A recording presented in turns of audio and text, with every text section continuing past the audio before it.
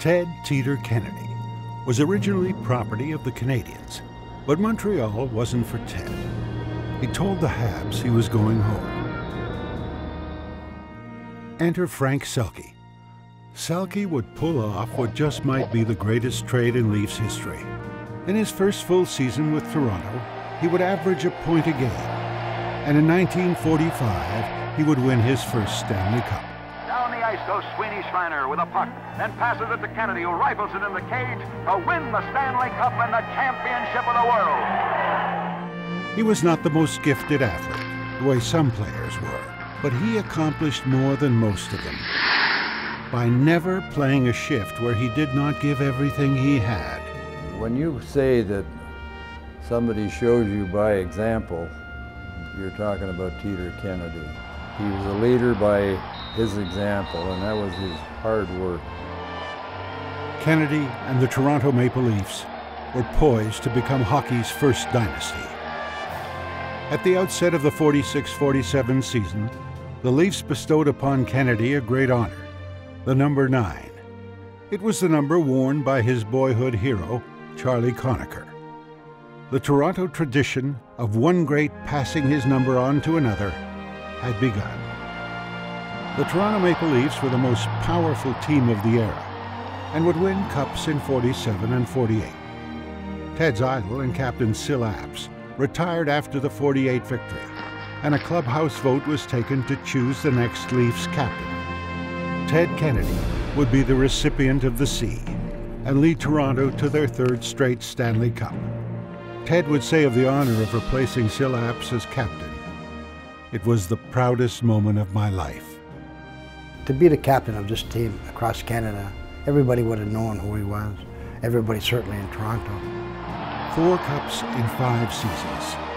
There was more to come for the 23-year-old captain. 2 years later, in 1951, he would drink from the cup for the 5th and final time. Linemate Howie Meeker described Ted as tough as nails. There's never been a harder worker. You would be ashamed if you didn't go out and work as hard as he did. My first time on the ice with the Maple Leafs, Teeder came and skated alongside me, and he just talked to me just like your father would talk to you. Morrison cleared the rebound. Morrison breaks out with Kennedy. Morrison on the right wing, over the blue line. They're closing in. Into the corner for Morrison.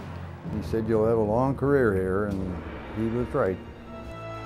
Ted would play 4 more seasons, and in 1955 was awarded the Hart Trophy as the league's most valuable player. And then, at the young age of 30, he retired. Ted came back, wearing the C and the number 9 for 30 more games. His final game, Toronto Maple Leafs 14, New York Rangers 1. the largest victory in Leafs history. Following Ted's retirement, tradition would continue. As rising star, Dick Duff was given Ted's number 9.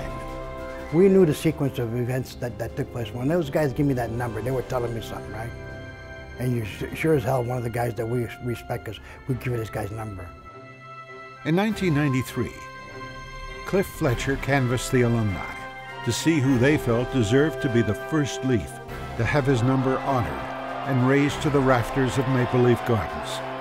The consensus was overwhelming. It had to be Ted. Ted would politely decline the honor. He did not feel comfortable having his number go up before that of his idol, Sil Apps.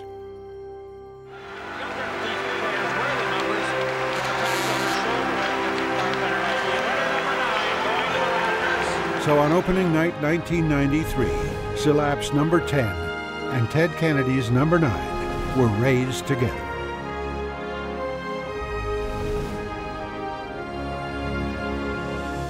The price of success is hard work.